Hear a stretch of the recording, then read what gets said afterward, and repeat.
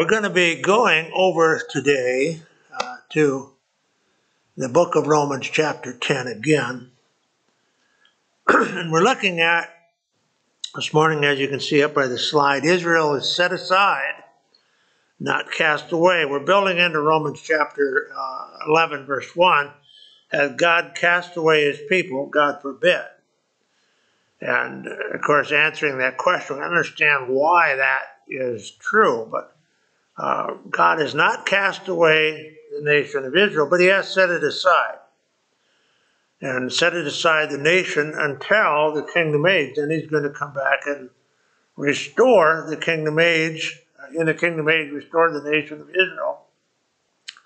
And it is from that restoration, Christ's restoration of the nation of Israel, that he will establish his kingdom. And it's going to be a one world empire where Israel will be the one world empire. Christ will be governing from Jerusalem. So we'll have a word of prayer and then we'll read this text. Again, Father, as we bow before you today, we are thankful that, Lord, we just rejoice in all these wonderful hymns that we have sung. And we're reminded of our wonderful Savior and of your grace in sending him to this world. And Lord, the ramifications of all of that are overwhelming to our finite little minds of what you have done and what you are doing, what you will do in the days to come. Lord, I believe we are standing upon the paradigm shift of this history of the world and the rapture of the church, the tribulation time, and the second coming of our Lord and Savior Jesus. And we pray that each of us should be mindful of these things, and especially this time of the year as we think of loved ones who are not saved. And Lord, we pray today that you'd help each of us to understand the great promises that are ours and are part of our inheritance in Jesus Christ, in whose name we pray. Amen. Well, we read these last few verses and into chapter 11. Remember, in the Bible, the chapter divisions and the verse divisions are not inspired of God. They've been added to help us. And quite late in history, they were added. But as we look at these, we want to keep the context that goes through from chapter 10 and goes into chapter 11. So as you read these, just kind of take away these chapter divisions, or take them out of your sight for just a moment, and move into the transition of what God is saying, because it's a very smooth transition from chapter 10 into chapter 11, as it is from chapter 11 into chapter 12 and on. There's very smooth transitions of moving from various teachings and explanations of these things that are important to us. So it says here, but Isaiah is very bold, and saith, I was found of them that sought me not. I was made manifest unto them that asked not after me. That's Isaiah. But to Israel he saith, all day long, God is saying this, all day long through the prophet, have I stretched forth my hands unto a disobedient and gainsaying people. Now you stop off there and you come into Romans 11:1. Get the transition? I say then. Now God has what? All day long he has stretched forth his hands unto this disobedient and gainsaying people of the nation of Israel. All day long, constantly, the point is. God has been consistent in his efforts to turn the heart of the children of Israel. The long-suffering patience with God. So I say then, hath God cast away his people? Has God given up on Israel? No. And that's a whole intent here. God forbid. That's an unthinkable thing, because God has made a promise. And then he says, for I also am an Israelite. Otherwise, he's an example that God is still working on the Jews. He's the seed of Abraham, the tribe of Benjamin. He was a born-again Jew. We must remember that the early church In the first few weeks, at least up until Pentecost, the vast majority of them were Jews that got saved. Now, as we look at all of these and we come in, we have to understand that the long-suffering God is certainly exemplified in his dealings with the nation of Israel since their redemption as a nation from Egyptian bondage. Now, this is God's long-suffering with lost people. Look back on your life. Would you say God is long-suffering with you? I'm amazed that God would have anything to do with me at all, let alone to let me preach and lead people. I mean, it's just an amazing long-suffering grace of God. But the long-suffering of God here is dealing with the nation of Israel since their redemption as a nation from Egyptian bondage. They actually weren't even consummated as a nation, even though in the plan of God they were promised. They were consummated a nation at Sinai when they were given the Mosaic covenant. So at the time of the calling of Abraham, God has bound himself to the nation of Israel in all his many covenant promises to Abraham. And he won't break that bond. He has bound himself to it. God has been faithful to those promises even when Israel was predominantly unfaithful to him. And God's faithfulness is dependent upon his character, not on the faithfulness of those he wants to bless. Not going to happen. Otherwise, did Israel deserve God's faithfulness? No. Someone asked me to tell them why I deserved God's love. And the answer is very quick, simple. God does not love me because I'm lovely. God loves me because he's love. God keeps his promises. And that's a wonderful thing to which we can anchor our eternality in our souls to. Now, God's suffering has been the instrument through which he has maintained a faithful remnant in the nation of Israel throughout the church age. Has all of the Jews completely abandoned faith in Christ, the Messiah? Well, this is to what Paul is referring in Romans 11, 4 through 5, in God's response to Elijah, who claimed that he stood alone for God.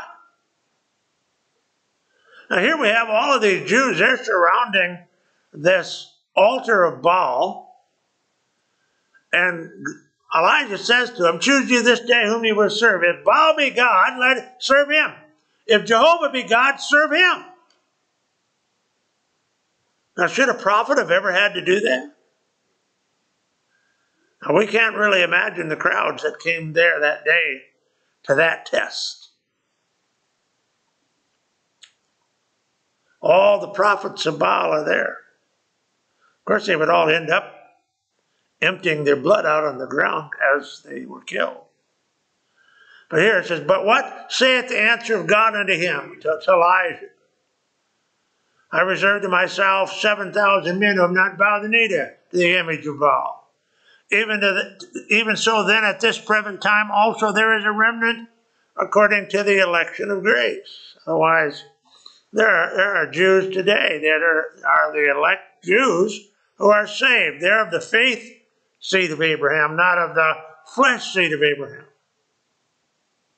He's going to go on and explain that considerably in the next verses in Romans chapter 11. But every new generation has the grace of God and the long-suffering of God to create another faithful generation to carry on. No excuses. Now, there is a free will involved in this, and our children and our grandchildren and our great-grandchildren don't necessarily have to follow everything we teach or even by our example. And there will be some that do not. I have grandchildren that do not follow the Lord. But we still have a hope for them. And God is long-suffering in their life. And we can see God working in there. A couple of those kids, I believe, are coming now. God's opening their heart to the things of God. We praise God for that. Now I think we have 15 grandchildren. And I've lost count of how many great-grandchildren we have. We've got 2 new ones. great-grandchildren this last month. So I've lost count. Patty can't count that high anyway, so. She gets her calculator out and she has to figure out that is. So the critical point here is essential to understanding the doctrine of election and the teaching of Jesus to Jews in the Gospels regarding the kingdom age. The whole nation of Israel was elect, but they were not all saved. The priesthood of Israel was elect, but they weren't all saved. In fact, the majority of them were cast away and become apostate, but they were still elect. National Israel, the flesh descendants of Abraham, was set aside. Now the key verse you have for that is Hosea 2:11. And it says that the Mosaic covenant, Sabbath days and holy days were all put on Shabbat. What does that mean? They're put to rest. They're set aside. And so, not cast away throughout the church age while Christ builds his church to be a new ruling priesthood of Israel after the order of Melchizedek. A new priestly order, not Levitical anymore. Hebrews chapter 5 and Hebrews chapter 7. So, however, the critical transition regarding God's election of grace, now get this, is only the faith seed of Abraham, the born again by grace through faith, descendants of Abraham, will be those regathered to fulfill the Palestinian covenant. Jews that reject Jesus Christ during the tribulation are not going to go into the kingdom age, and they're not going to be the restored nation of Israel. Only saved Jews. And they're going to have, of course, 144,000, 12,000 of each tribe sealed in heaven with the name Jehovah Tiskadu, or Jehovah our righteousness, testimony to salvation, the justification of faith, who will return to the earth the last half of the trib and will witness to the nation of Jews all over the world. And the vast majority of the Jews will come to Christ. Will they all? I don't know. I doubt it. Because it's still a free will choice. So, however, the critical transition here then is this. God is going to gather these to fulfill this Palestinian covenant. Now, that regathering doesn't take place until the second coming. Not now. 1948 and the Balfour Act in 1947 is not the regathering of the nation of Israel. There are more Jews all around the world than there are now today in the nation of Israel. There are more actually Palestinians in the nation of Israel than there are Jews. But the point here is no lost Jew or any unbeliever will even see the kingdom of God. John 3:3. Now the kingdom of God, the kingdom of heaven, we'll differentiate those two here a little bit. But give it to you very simply. The kingdom of heaven, or the heavens, is the creation. Christ will rule over his creation. That's the kingdom on earth. The kingdom of heaven is the eternal state. That's the kingdom of God. The kingdom of God is the eternal state. And that's the kingdom of God. Now, without this context, what Jesus teaches Nicodemus in John chapter 3 cannot be fully understood. He's talking to Jesus about the kingdom of God. And John chapter 3 is primarily instruction regarding the fulfillment of the Palestinian covenant. That is what Nicodemus is coming to ask Jesus about. When is this Palestinian covenant going to be fulfilled? What's it going to be like? Now, rather than getting into that discussion with Nicodemus, what does Jesus say? He said, unless you're born again, you won't even see it.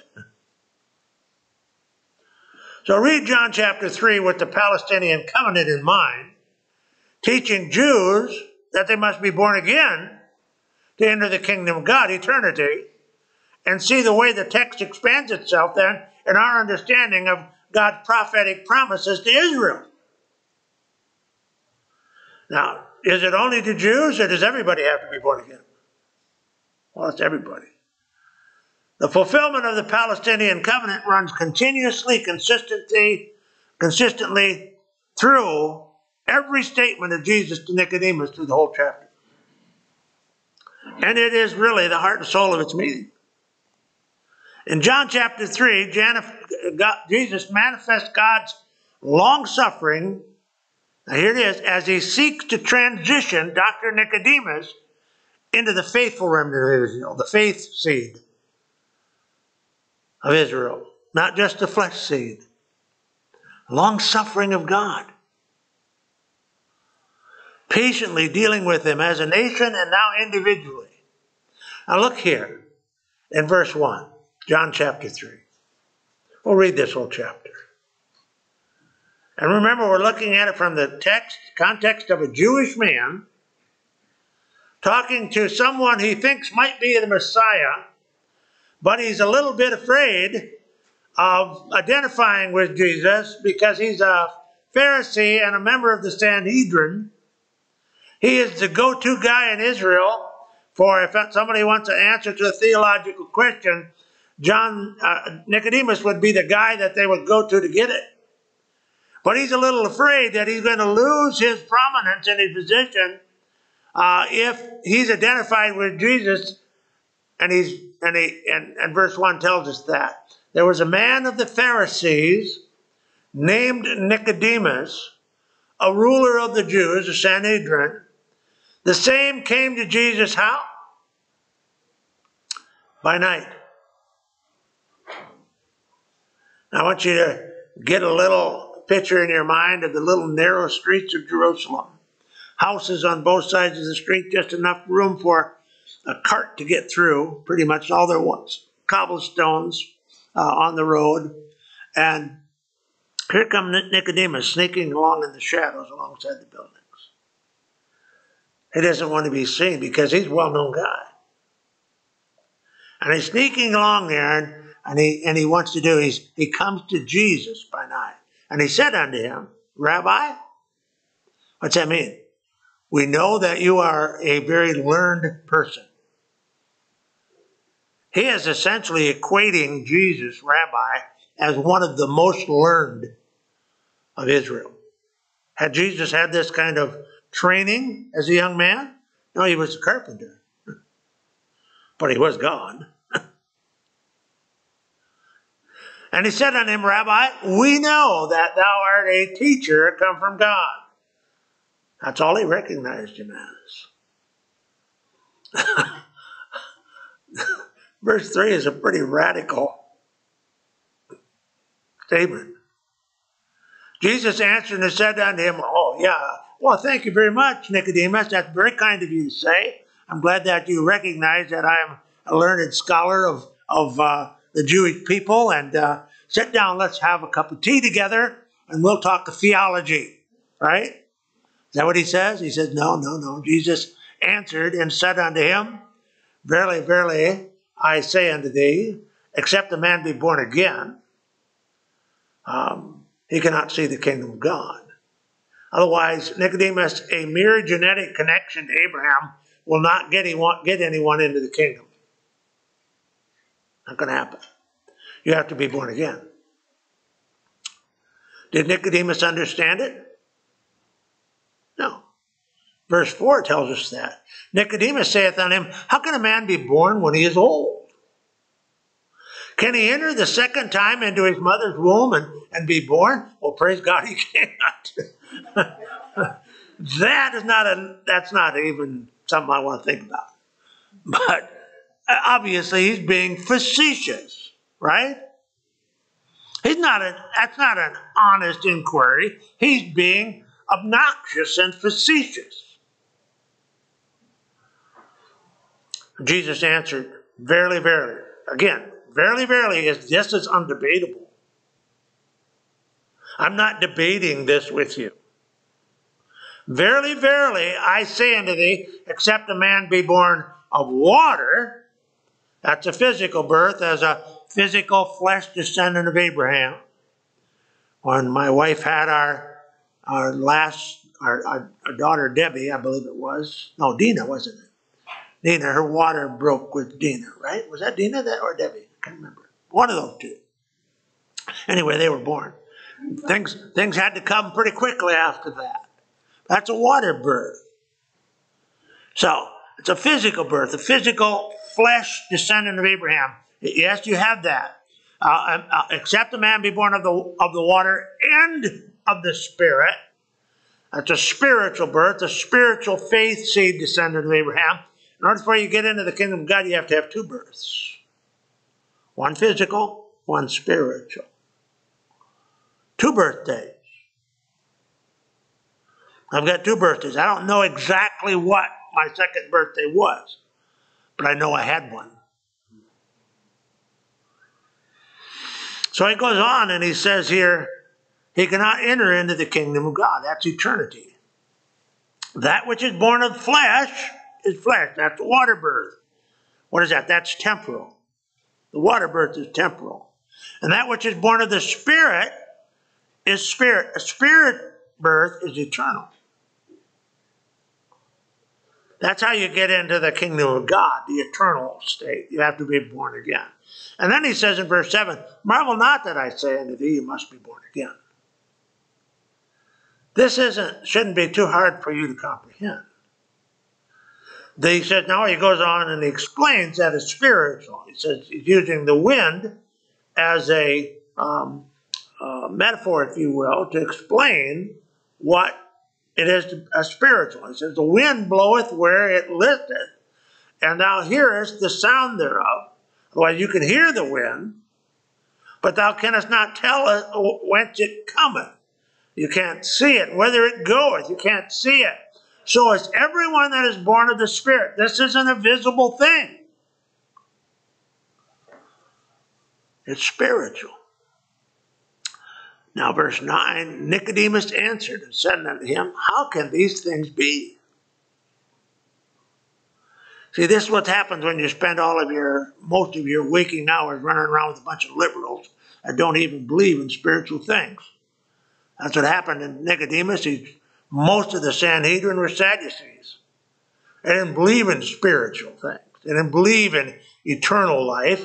They believed in the life that we have right now. When you die, you die. Didn't believe in the resurrection. Didn't believe in the eternal state. That's where Nicodemus, he'd run around these guys. And Jesus answered it and said unto him, look at this, art thou a master teacher of Israel, and knowest not these things? What does that say? Nicodemus was expected to know this. He should have known it. Now, why is it that people don't know this? Well, I'll tell you why. Most of it was because their thinking and their discussion and the preaching was all captured by liberals. So the vast majority of preaching and teaching that they heard was teaching by liberals. But unfortunately, it's not even taught by those who should know better. They just were silent about it. Verily, verily, he says in verse 11, I say unto thee, we speak that which we do know, and testify that which we have seen, and ye receive not our witness. Jesus is talking about empiricism. He came from heaven. He lived eternally in the presence of his Father, the triunity of God. He says, this is not an issue of faith for me. I have seen it. I have lived it. I know what is real. And he says, we speak that we do know and testify that we have seen, and you receive not our witness. If I have told you earthly things, and you believe not, how shall you believe if I tell you heavenly things? If I talk to you about physical things and you don't believe those, even the miracles that I've done, how can I talk to you about heavenly, spiritual things? You can't comprehend them. What is he talking about? The natural man receiveth not the things of God, because they are what? Spiritually discerned. Verse 13. And no man hath ascended up to heaven but he that came down from heaven. And the Son of Man which is in heaven. Now, this is still before the crucifixion and ascension of Christ. So no man had ever gone into heaven. They'd gone into Abraham's bosom, and they were waiting for their day when Christ would lead captivity captive and to be absent from the body to be present with the Lord. But that hadn't happened yet.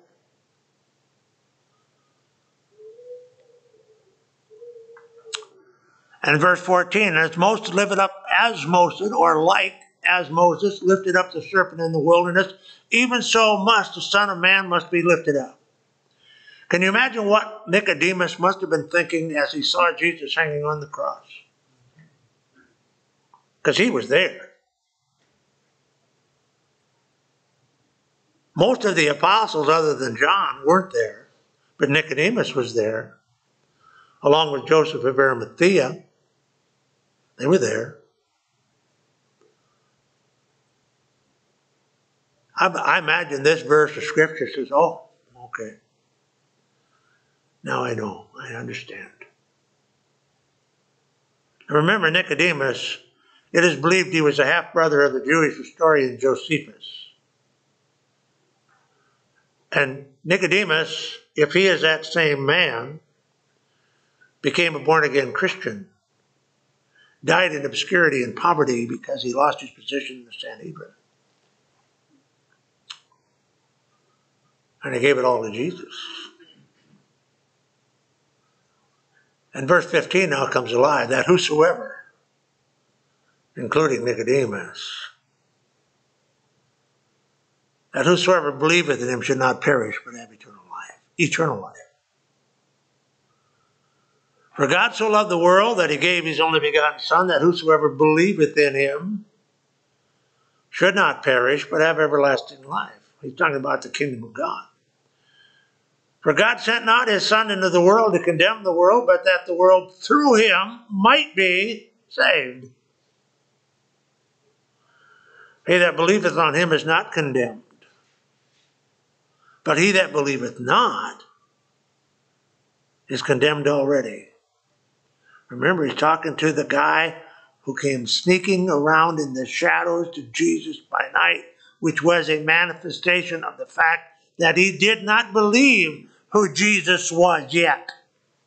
I believe he does later, but not yet. Verse 19, and here's the confirmation of it. And this is the condemnation. What? That light, God's revelation of spiritual and right doctrine, that light is coming to the world. That's the incarnation of Jesus. And men love darkness. Oh, Nicodemus sneaking around in the shadows, coming to Jesus by night. You're one of them. Lies and false doctrine spoken to Nicodemus who came to Jesus by night, verse 2.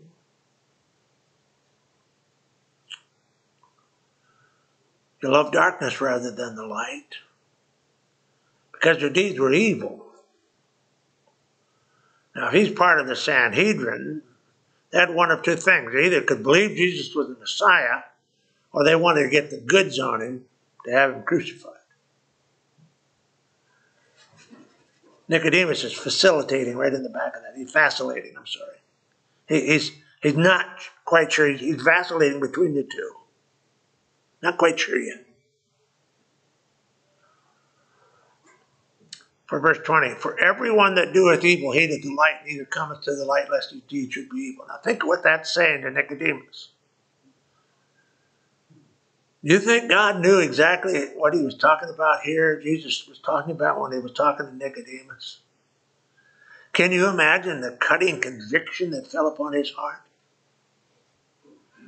I believe the reason why in John 12 that many of the Pharisees believed on him but would not confess it because of fear of the Jews was because Nicodemus was in there. And he's asking questions. And he's raising issues. And he defends Jesus on a couple of occasions. Not sure yet. But I'm sure that he was sure when he saw Jesus on the cross, and he remembers these words, the Son of Man be lifted up.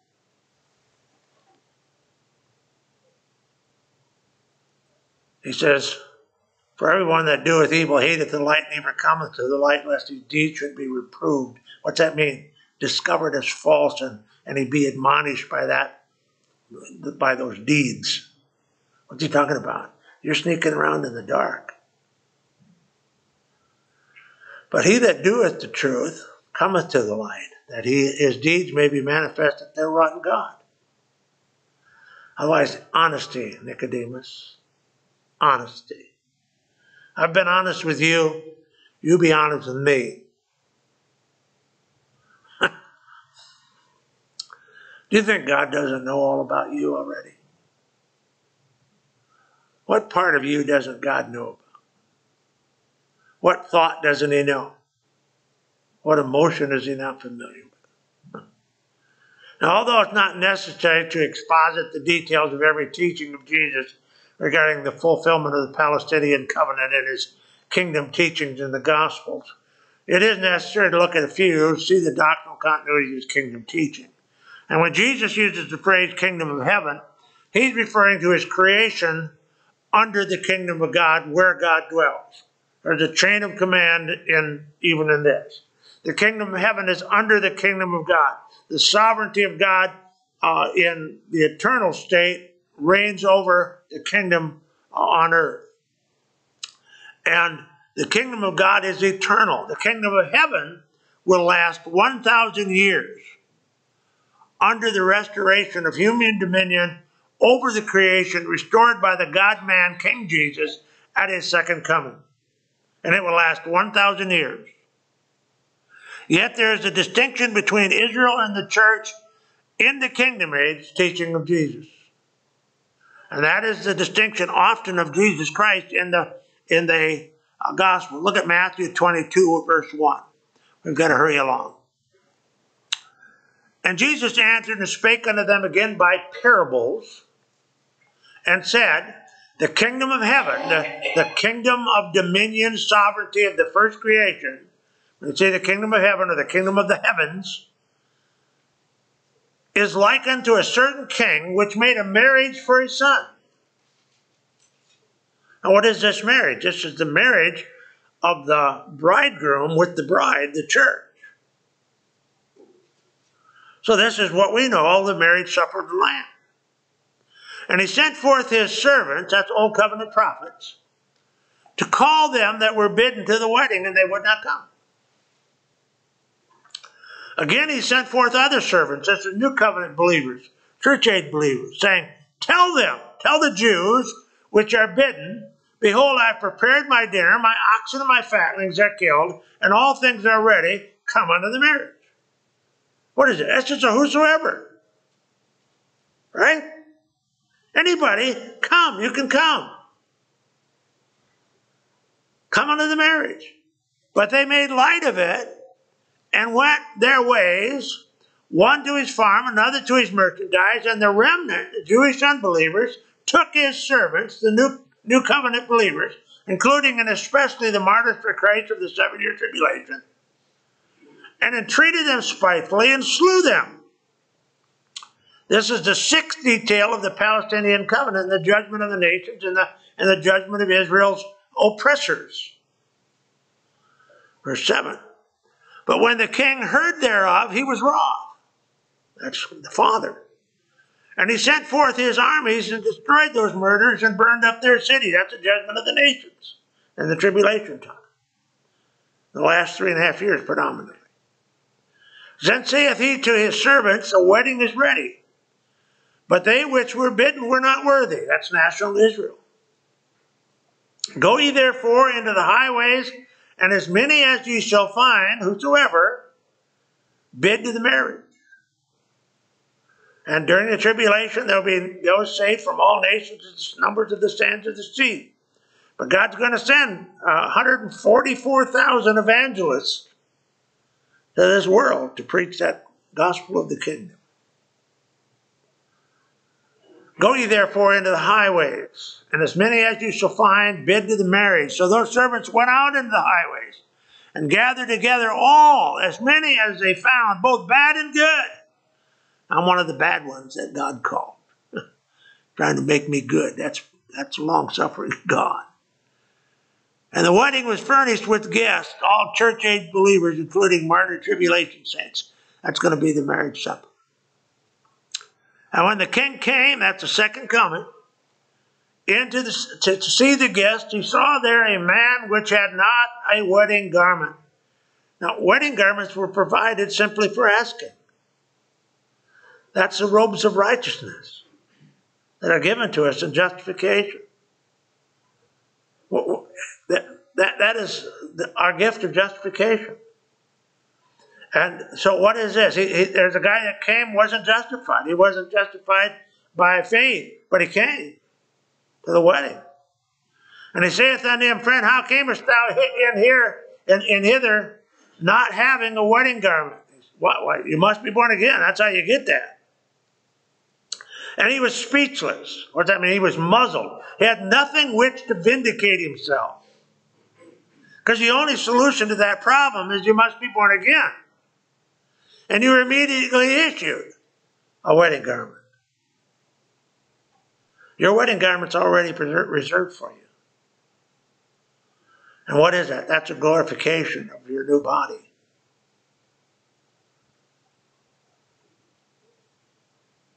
And then the king said the king to the servants, Bind him hand and foot, take him away and cast him into outer darkness.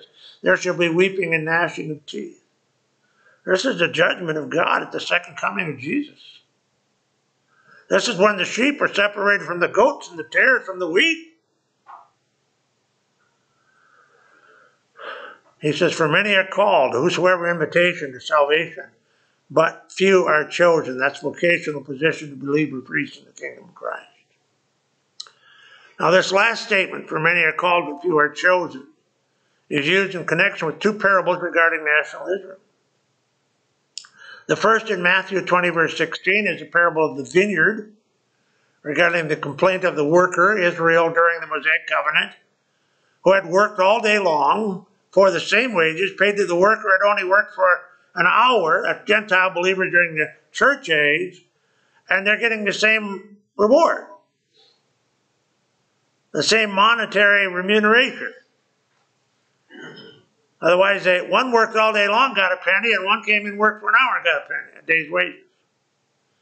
In this verse, it's connected with another statement that cannot be understood apart from a complementary hermeneutic that sets the context for its use elsewhere. And that is in verse 15 of Matthew 20. Is it not lawful for me to do what I will with mine own?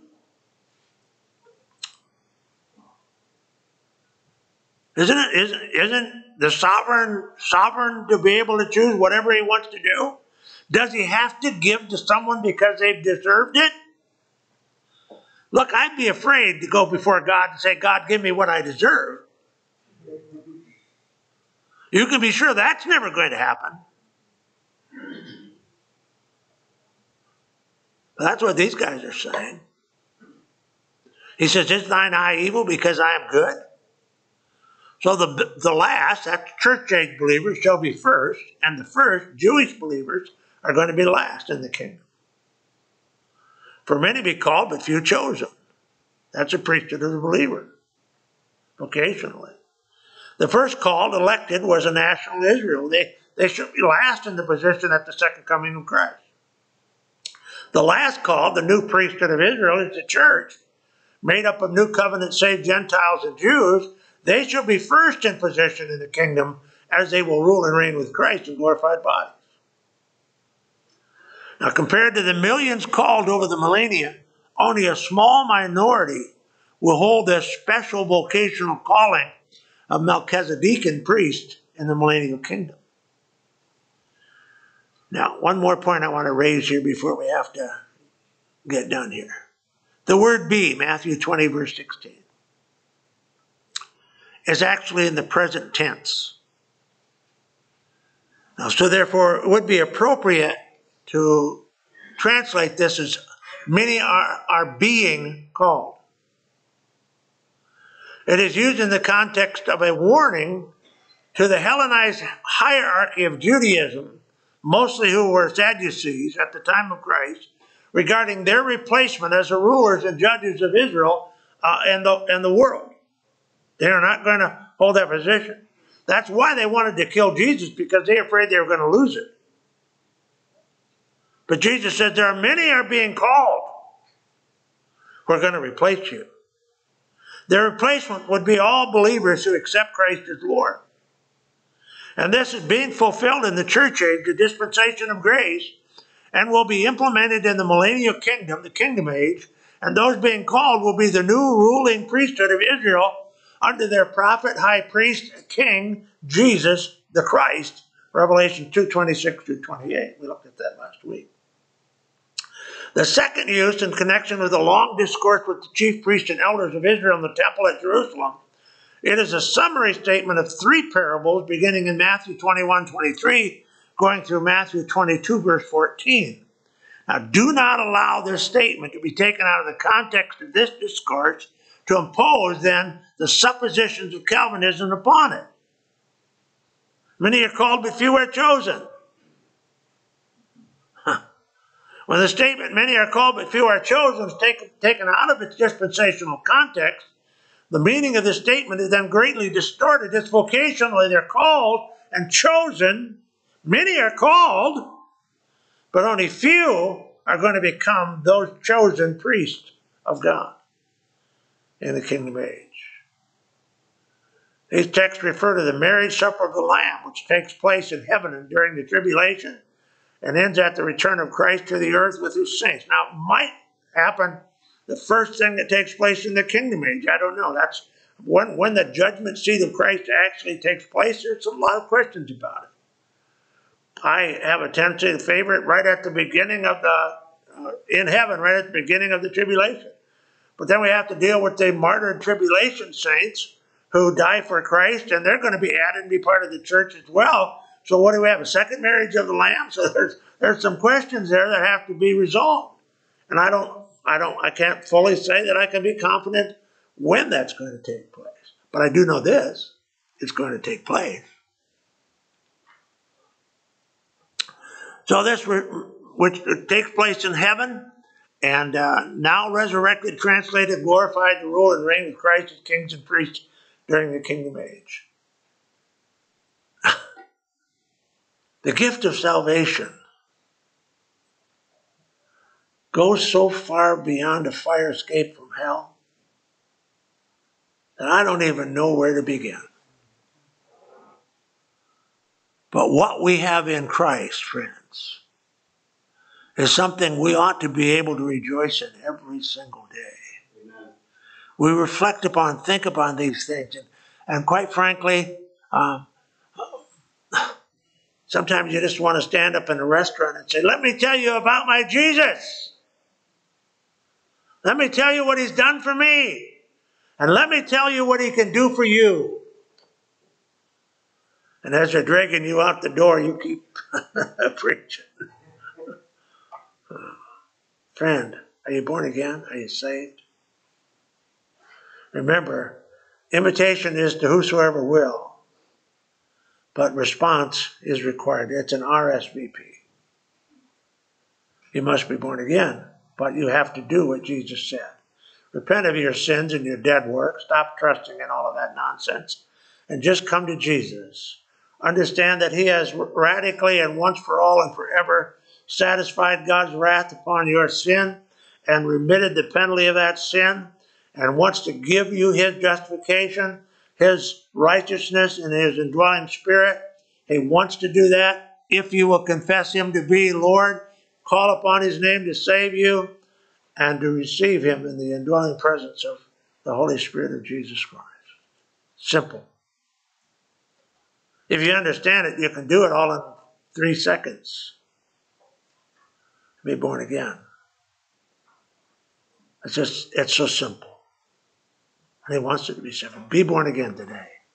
Receive the Lord Jesus Christ. Christian, if you're here today, the wonders that God has given you, start talking about it. Tell someone about it. That's really the translation of the Great Commission. Go ye into all the world and talk about Jesus. Preach the gospel. Father, as we close, and thank you so much for what you've done, what you are doing, what you will do. Our hearts are overwhelmed with it all, Father. It's difficult for our small little brains to comprehend it. But Lord, we grasp upon it and thank you so much for who you are and what you've done, for your love for us and your long suffering for us. In Jesus' name, amen.